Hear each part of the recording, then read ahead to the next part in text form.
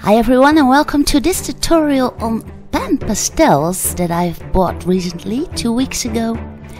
And what I did is I have made a rough sketch of a medieval scenery of a castle and riders and horses that are going out for battle. And I've used a grey Canson pastel paper for this, and the setup was made with graphite and fine liner, and you can see the riders going out for battle in the far distance. I'm going to use this drawing to demonstrate how quick and easy my new PanPastels work. They come in round cans, and you can see it's ultra soft PanPastel. It's a very thick pigment, and they come along with these knives, and you can get replacement sponges. They tear out quite easily, but you just replace them and take a new one. And what you can also do is have makeup brushes, and here I've stick one with a sticky tape on a pen, so that works also. And of course there are the rubbers for the bigger areas you can use if you want, and you can fold them any way you want, so those are quite nice too. This is just a small drawing, so I will stick with that knife. It's a knife, and the covers came in this package. I'm quite happy with it. And also they have some kind of plate where you can stick your PanPastels in. I've only bought 12 to get started, and I also will be using my Cabotello Stabilos later on, but that's less important. This is about the PanPastels, and I am so happy with them. I will put this setup in front of me, and I will start demonstrating. Now, should you want to draw this, I'm not going to draw this for this tutorial. You can see this one on DeviantArt, and it was done with the graphite pencil and the fine liner by Staedtler. So, should you want to draw it, just take down the free download. But now we're going to start demonstrating these PanPastels that I'm so enthusiastic about. And I've taken a little bit of white here on that knife, and what you can already see is how easily you can get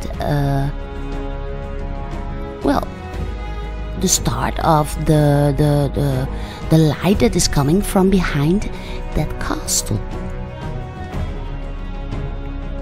Now this is going real fast, and all you need to do is softly place the knife on the pigments on your PanPastel, and you can simply start rubbing that into your paper. It does not dust, and you can just go over it with your hand. It will just stick there on that Canson paper. The Canson paper has a lot of grip, and when you take a pencil eraser, you can just get your drawing back.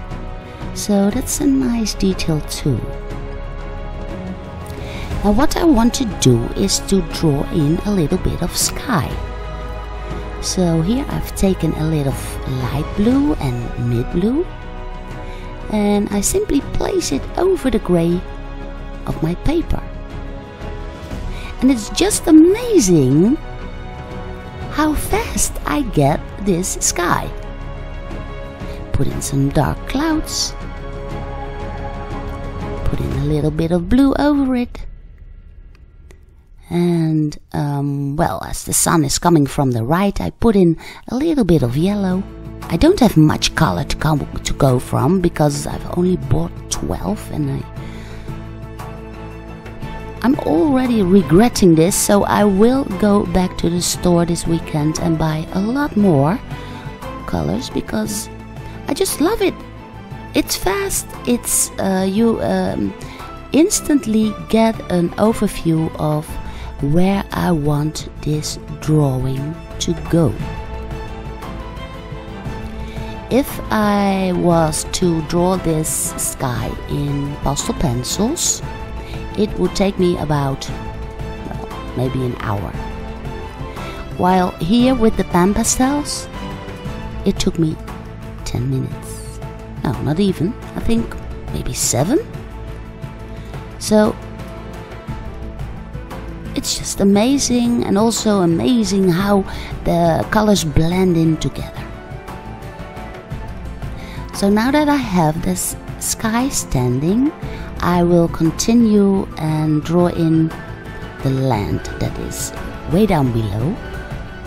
And as you can see, I've placed some well, squares and a bit of perspective into that landscape. And I just rub it in, and because it's all in the far distance, the PanPastels is ideal. Here in front there are some very rough boulders, and I simply place over a little bit of PanPastel to get the feel for where the sun is hitting the pavement and hitting those bricks on the side. And I again get an instant overview of where the light is. Now here for the building itself, I'm using white. It's the lightest color I got, so I need a lot more colors, but I simply use that white to get the sunshine going. If I had more colors, I would definitely choose another color. And here I simply put in a little bit of red. And for the ropes that are over the horses and the riders, I simply also put in a little bit of the few colors that I have to get the feel of light and dark.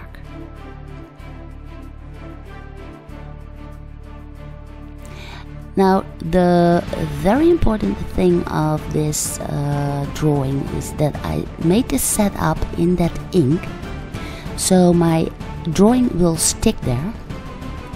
And that's quite awesome when you're new with PanPastels, that you get this mixed media.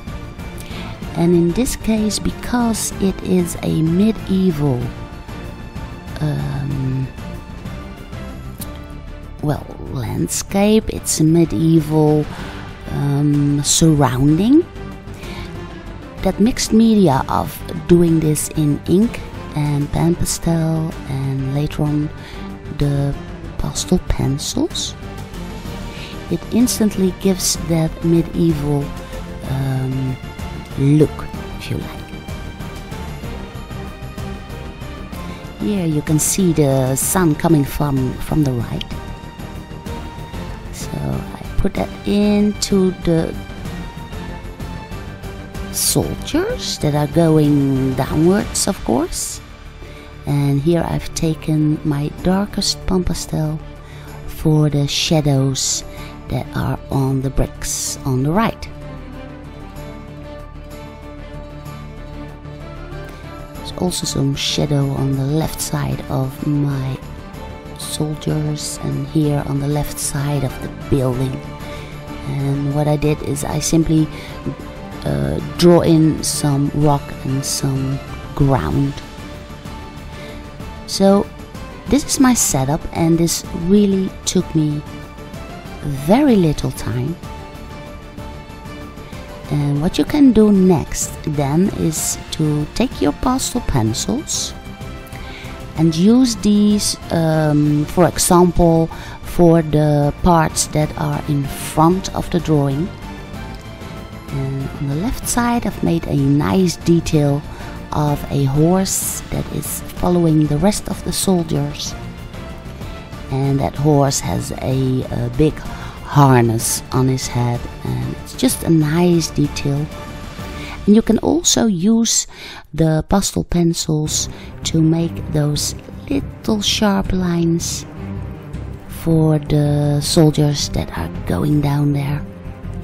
Make those spears stand out again, or use it a little bit in the rocks on front, the bricks that are kind of a balustrade if you want. So the PanPastel and the knife itself gives that rough and far distance feel, while in front you can use those pastel pencils and get detail going.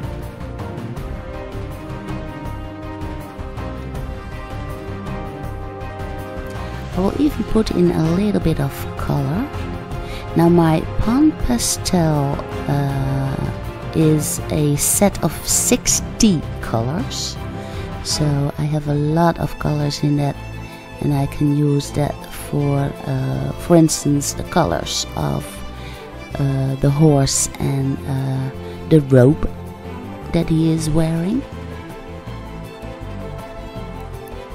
So that's quite nice. I will put a little bit of pink on that nose, make it a very big and strong horse.